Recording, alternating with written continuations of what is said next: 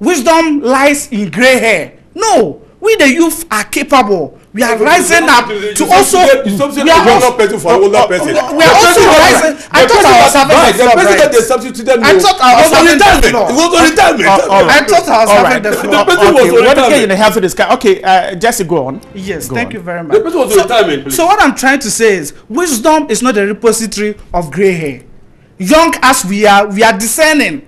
The good people of Jirapa are discerning, and we know that enough is enough. As we've told him to sit back and let us take over, there's no way he's going in again. And wouldn't mark time with an independent candidate who is unable to perform because he has no government or party support. We are looking forward to hope in the young man and would support him. Jesse Pienta is representing the MPP. Dr. Francis B. Dakura is representing the NDC. Dr. Dakura, a quick one. Very quick one. You know, he started talking about youthfulness and ageism and all that. And I didn't want to correct him. And I said that, look, let me tell you something. You can be older, but you can have the policies that will support youth development. And that is what I've been doing. And I know that the youth will return me because they identify my policies as pro-youth. That's what's important. I am grateful. Dr. Francis B. Dakura is representing the NDC. Song Jesse Pienta is representing the MPP in the constituency. That's the Jirapa constituency. And that's what we're coming to you live from, +275. That's the program that gives you the opportunity to decide who gets the nod to become the member of parliament of your constituency. Now, gentlemen, let's jump into the final conclusion of our conversation this morning. And one key thing from your submissions is about poverty, and how to reduce it in Jirapa. We're going to do the next few minutes on that issue and see how you can bring, you can help reduce poverty in the constituency. Jesse, I'm again starting with you. Now, do a diagnosis of poverty in Jirapa and then tell me how your mandate as the member of parliament will see a reduction in poverty in the constituency. Thank you very much, Bright. As I mentioned earlier on, the society is a largely agrarian one. So policies that are to alleviate the poverty situation in the constituency mainly have, agriculture has to dominate in that aspect. And looking at it, the constituency abounds in several natural resources. So as part of the one district, one factory policy, which my flag bearer is bringing on board, God willing, come January 2017, I've already proposed a shea butter processing factory, already. We have been doing it in which has collapsed. Why has it collapsed? Because of leadership. To react to it. It has collapsed because of leadership. Please go. So what we'll be doing is establish a factory that processes shea butter. We'll be providing jobs for the people. We'll be using local, readily available local produce. And as well, are you aware that neighboring Burkina Faso, there's a thriving market called Leo Market, where vegetables are carted from right through Jirapa constituency down south and sold. And Jirapa constituency the land has the potential of producing vegetables in large quantities, which can be commercialized. So what I intend doing is, instead of the dugouts which they are trumpeting around saying they have created dams, how can you create a dam without canals and you say you are doing irrigation? It's just a dugout. So what I intend doing is to revamp the agricultural aspect of the constituency.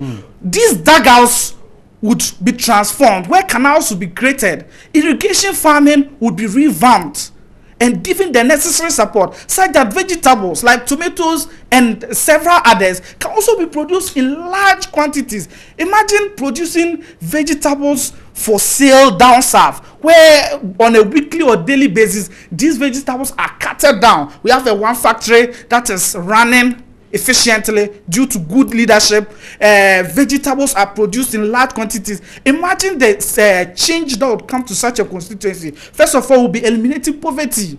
Secondly, the issue of rural out migration of our youth will be curtailed, because you look at it and say, why then do I have to travel down south when I can stay here and prosper, when I can get a job with a factory, when I can go into dry season farming, I can produce some vegetables in large quantities, because due to good leadership, the systems are in place and prosper for myself and family.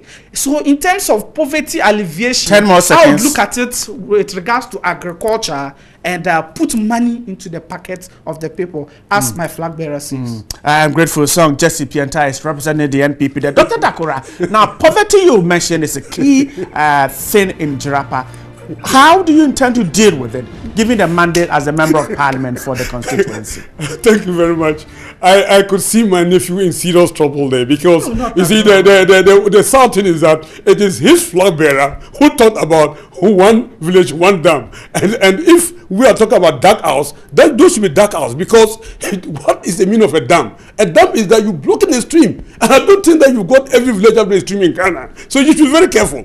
In fact, that house are even better a place because come on. No. I'm dealing with your issue because you went on that we don't this that house. Don't spend too much reacting. I'll deal with it. Right. But it's important that you deal with the root cause of some of the comments he makes. He started by saying we don't this that dark house that put around the place. Where will you get dams with the streams? So dark house are actually used to support cattle for cattle to drink, our animals that are also a source of income for our people. That is very important for him to recognize. Number two, you see, he dwells too much on agriculture as if from his great-grandfather's times, people have been able to farm their way out of poverty in Jirapa. Look, please, let me just say something.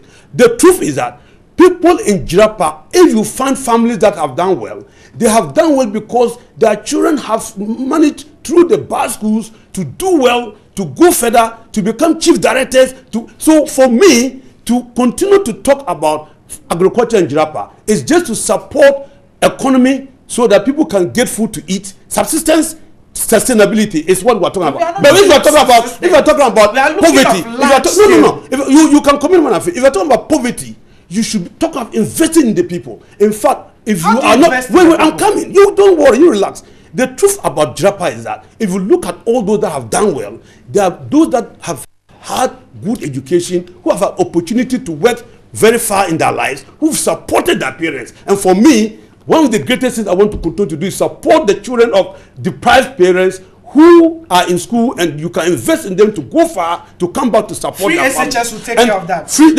Don't worry, but if you have free HSS, will you have free university education? Please, let's be honest. Let's deal with these issues objectively. The truth is that I continue to invest in supporting education, in supporting the enterprise of women, which there's record of that, and through that, the women themselves can be able to support their children to go to school. The families can have sustainability. If not through that, there's going to be poverty because you have to build that link between the land and poverty. And the only way you build that link is to invest in the children of the poor people themselves and invest in supporting women groups in particular. And I'm saying that if you sit down here to contest that, who tell the people of Jirapa? Mainly the people are mainly into agriculture. So he's rather coming back to what you just deal with commercial agriculture. Look, you cannot use commercial agriculture. How do you empower the people? You go ahead. Can I finish? You cannot. You go ahead and the truth is that if you want to actually talk of agriculture, you've got to talk about poverty. You cannot just talk about subsistence agriculture. Subsistence agriculture is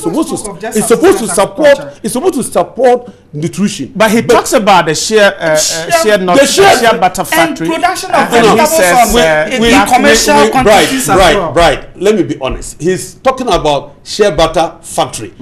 The truth is that you cannot have a shea butter. You can have shea butter processing plants which are invested in Jirapa for the women groups. But you can't have a shea butter factory. Look, in Jirapa, have one in Laura. You have just come back. You then your one factory, one village, one factory, or one district, one factory. It wouldn't work. It will work. I am grateful, gentlemen, for your time. We've run out of time for the program, but I'll give you just a minute each to speak to your people in your local dialect. Now, sum up everything that you have told me and why you think that you are the best person to represent Jirapa in Parliament, so that they go ahead and give you your mandate. Just 1 minute, Jesse. Let me start with you in your local dialect. Ideme te dagar me kaya ni yen babon no yang bawana wela karel ku gazen penne kaderwa tiel ku me kasengela juonga te boraka edwet salia bidoko yanga